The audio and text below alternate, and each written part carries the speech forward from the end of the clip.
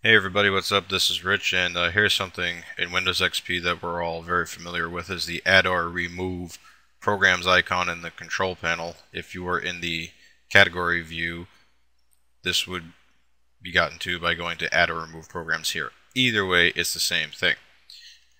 And if we double click here, now I'm not going to show you how to add or remove programs. I'm going to show you something else that you may not ordinarily go to, but it's good information to know. In the add or remove programs window that appears, there's four big icons on the left. We have change or remove programs, add new programs, which no one ever uses, add or remove Windows components, which you may have seen. If you go to add or remove Windows components, this will bring up a Windows components wizard, and you can add and remove things from here. Like if you have the MSN Explorer, no one uses that. You can uncheck that and get rid of it. Also, if you have that Windows Messenger, and this is not to be confused with the Windows Live Messenger. If you have this, you probably want to get rid of it because it's more or less useless.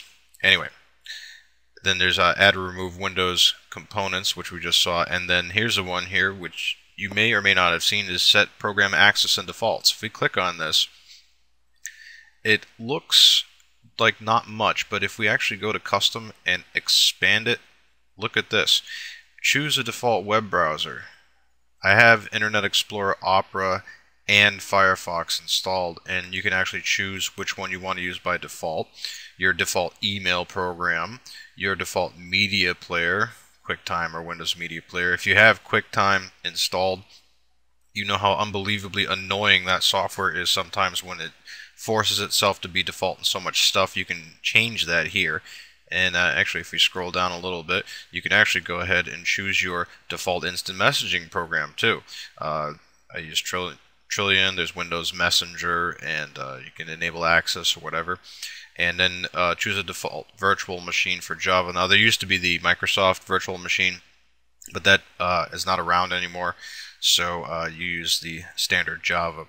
But what's important here is your settings for your default web browser, email, and media player. Again, how to get to this is you go to the add or remove programs from the control panel, and then you click the bottom icon for set program access and defaults. And it is all right here. And in case you didn't see it before, go check it out. You may or may not need to modify any settings in this, but if you do, now you know where it is. Take it easy, people.